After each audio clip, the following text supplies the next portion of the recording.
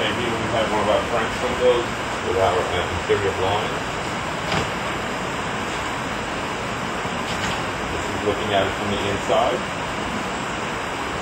The inactive part that opens afterwards. This side tilts. Now the blind.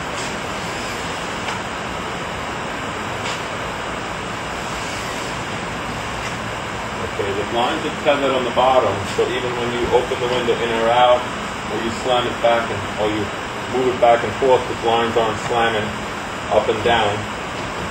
They're also tethered on the bottom. And you can move them to any position you'd like.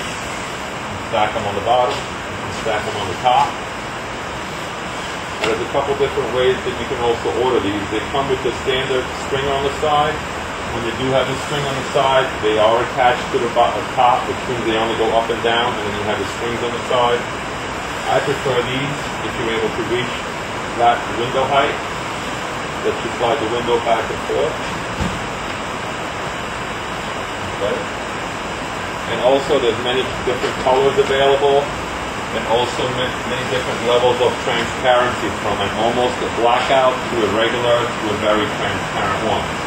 And they work very nice with our window system. As you notice, I'm turning the handle, does not get in the way of the handle.